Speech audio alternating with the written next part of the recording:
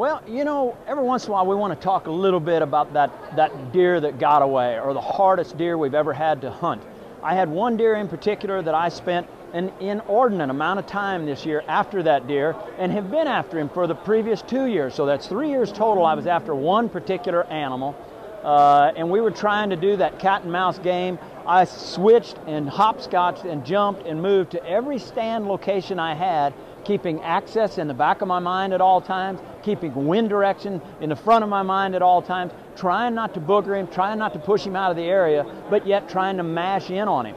And lo and behold, I wasn't successful. You know, we always talk about the ones we kill. Well, the ones that get away are the ones that really stick in your craw and get you in the heart. It's like sticking a knife in your heart when you lose one. This particular animal ended up grossing 202 inches. Found out the neighbor harvested him. He was very fortunate. Took him during firearm season, but that was probably the toughest one I've ever had to hunt during archery season, the one that got away.